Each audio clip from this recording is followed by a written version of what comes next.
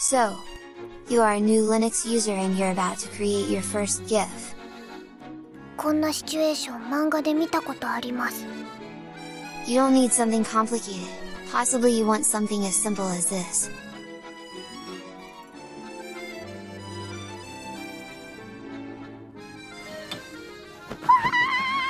But you don't have idea how to do it. You feel powerless, alone and lost. こんなシチュエーション漫画で見たことあります。So, your first move is to Google it, right? How to create a GIF in Linux. And because you're a newbie you add a question mark in the end. Then, you click on the first result, as always. Scrolling down on this very nice web page, and we'll see a CLI command, reckon us to use the convert tool. What the hell with all these useless bloggers, all the time? And if we scroll a bit more, this guy is actually asking if we know any other way to create a GIF in Linux. I mean, seriously, what the fuck? こんなシチュエーション漫画で見たことあります。So, the proper way to create a GIF is to use a video editor, and in this case I'm going to use Olive from Flathub, because I also want to show you some additional things of this awesome application.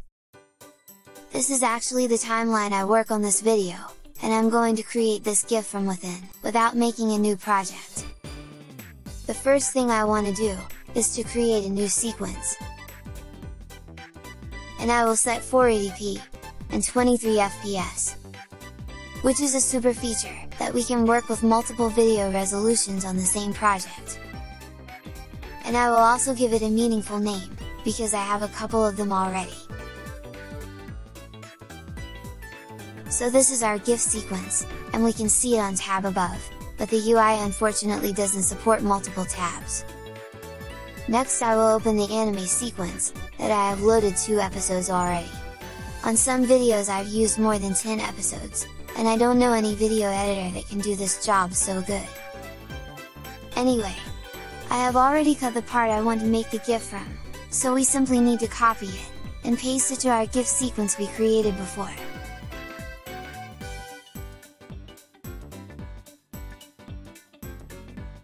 The anime is 1080p, but the sequence is 480p, so we need to scale it down, and also repositioning it exactly on the part we want. Can we do that from CLI? I don't think so. Check that everything is okay, and we have the part we exactly want. You can also duplicate the clip to create loops. And the next thing we want to do, is to add a text. This is called the rich text view, and on the latest Flatpak release is bugged, and it doesn't allow us to change the font. And also it misses an outline effect, so let me show you a nice tip if you're going to use Olive today. With the title clip selected, delete the rich text effect, and from the video effects, go to render, and render a simple text effect.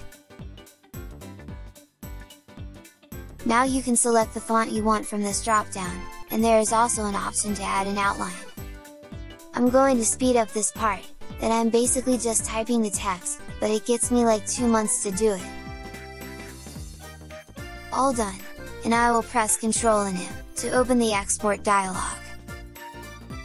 From there, we will select the GIF option, or we can do an APNG instead. I will decrease the bitrate. Click Export.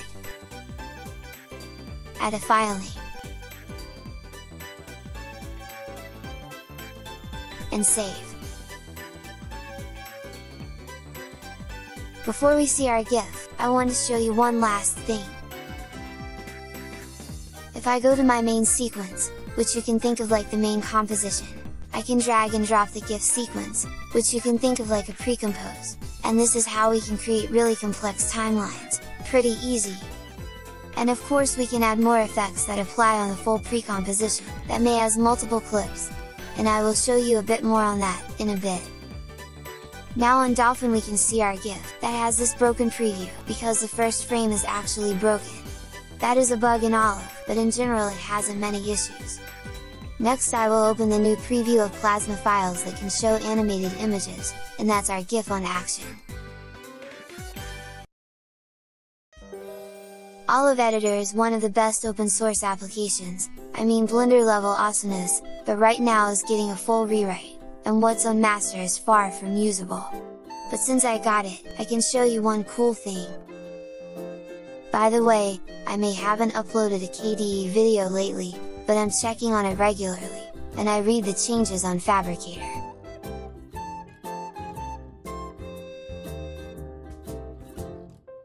So everything is broken including the layout, but with some luck, I hope I can show you what I want to show you.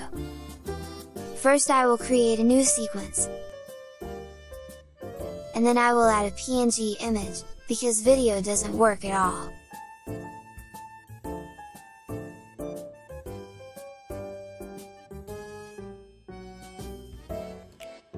So what's really new, is the effects editor. The new Olive will have a node-based compositor to apply them. It is completely broken, but it has active development, so I hope for the best.